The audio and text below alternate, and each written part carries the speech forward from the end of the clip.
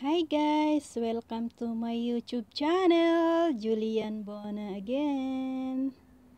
Ang gagawin po natin ngayon guys ay ituturo ko po sa inyo kung paano magko-cross stitch. Ang aking libangan ngayon, na tamad akong lumabas dahil nga sa pandemic nga guys. Ito ang aking libangan dito sa aking kwarto kapag tamad akong gumala sa labas para iwas din ng gastos guys. Ito ang aking ginagawa dito sa aking kwarto. Mag-cross stitch tayo. Dati guys, tamad na kapag tinitingnan ko yung mga Pilipina na gumagawa ng ganitong cross stitch. Ang cross stitch na ating gagawin guys ay ito. Iyan. At meron ito yung pinaka pattern na pinagawa ko guys. Ito po ay personal picture ko po guys na pinagawa ko. Ayan. Ang size niya ay ito. 55 by 55 cm. At paano natin gagawin to guys? Sa tela niya guys, dito mo titingnan ang kulay, numero at kulay dito. Tapos dun sa thread naman, meron din siyang numero. Kung ano yung kulay dito sa tela guys, ay yun yung hanapin mo dito sa pattern. Ayan, kung halimbawa ang kulay na itatahiin mo na ay eto 902. Napin mo dito sa thread, iba't ibang kulay ng thread guys, may numero po siya ng ganyan. Halimbawa ito yung numero na hinahanap natin. Ito kulay, ano bang kulay ito? Kulay brown ay may numero siyang 975. Hanapin mo din dito ang 975 dito guys. Ito siya, 975. Ayan. Tapos hahanapin mo dito yung 975, ganyan siya ang kulay. Ito. Tapos dito sa ano niya, sa may personal picture na siya guys. Hanapin mo yun, itong drawing na to guys. Ito siya. Yan yung kulay niya, 975. Hanapin mo din dito, andito na siya. Ito na yung kulay. Yun ba yun? Ito yun. Iyan ang kulay na tatahiin mo dito guys, ang numero na to. Pero itong tatahiin ko ngayon guys ay si Papi. Ganyan siya. Kaya tinawag po siyang cross stitch guys, dahil pisahan natin dito sa likod. Diyan. Dito guys, dito sa likod. Ayan. Ito siya. Ayan. Ito, kita nyo guys. Ayan. Ayan. Ayan. Pasmado ang aking kamay. Ayan. Nag-umpisa tayo sa likod. Tapos ganito. Ayan siya guys. Ayan. Ayan.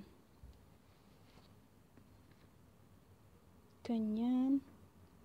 Letter X. Cross stitch nga ang tawag dyan guys. Ito mo naman tong tali nya. Ayan. Cross stitch. Una sa likod, pag ganyan, and X. Letter X. Tapos ganyan mo siya ulit dito guys. Yun. Ayan siya guys. Ayan. Tuloy-tuloy lang po siya guys. Hanggang sa sundan nyo na lang po yung kulay ng yung pattern. Ganyan siya guys. Tuloy-tuloy siya. Letter X. X po ganyan. Yes. Ganyan uli. Ganyan. Ayan. Letter X uli. Hanggang sa matapos siya guys. Ayan. Back to tahi uli. Ganyan. Actually guys, Nakakaantok talaga ang pananahi ng ganito, yung cross stitch na to. Pangpatay ano lang siya, pangpatay oras kapag naboboring ka, wala ka nang ginagawa at di ka pa inaantok sa gabi. Ito ang ginagawa ko guys. Ayan, cross stitch. At ang natapos ko na guys ay ito naman. Ayan, iyon nyo ito. Yung personal picture ko na pinagawa ko. Ayan na siya. Ayan na siya guys. Oh. Ayan. Ito. Ayan na ang kabuuan nun. Guys, yung ito. Ito ang kabuuan. Ito yung picture. Personal pic na pinagawa ko. Ito na siya. Natapos ko na siyang natahi. Ganyan siya guys. Ayan oh. Ayan. Guys.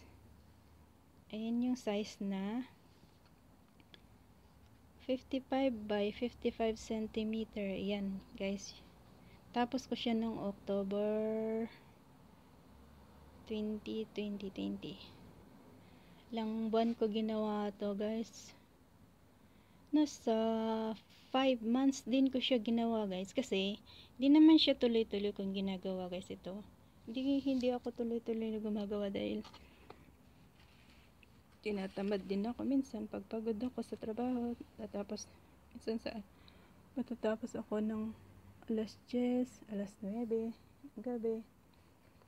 Nananahi din ako ng pakunti-kunti. Pag day off ko naman guys, ito rin ginagawa ko, kaso lang naantok din ako minsan pagka yan, natutulog din ako, kaya lalabas ako. Dinadala ko din to pagka day off ako. Tsaka ito na uli ang aking sunod na ginagawa guys, kasi nga tapos ko na ito, tapos ko na itong personal pic na yan, tapos na siya. Tapos ito uli ang aking gagawin, si Papi. Ang size niya naman ay 52 by 70 cm. Si Papi, dito ko siya dinidemo sa inyo guys kung paano siya, ito kung paano siya mag cross stitch. Ayan. Yan. Tiyaga lang talaga guys. At makikita mo din talaga ang resulta niya. Maganda siya. Maganda siya kapag ipa-picture frame mo na siya. Ito guys, itong natapos ko na to.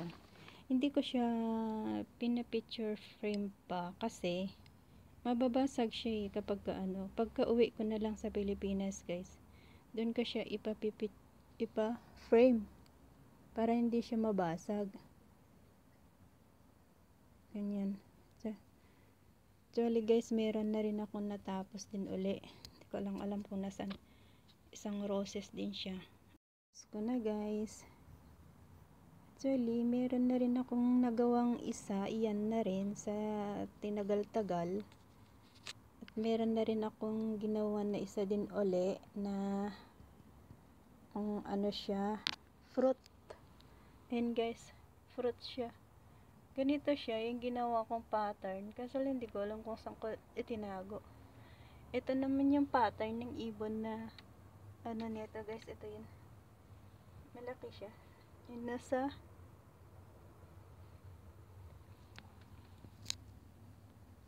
saan ba yung picture nito? Ito, ayan, kuha ba siya talaga guys sa kulay. Yan guys ang aking ginagawa dito. Thanks for watching guys.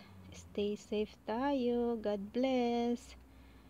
And please like, comment, and subscribe. Thank you guys. See you again to my next vlog. Bye bye.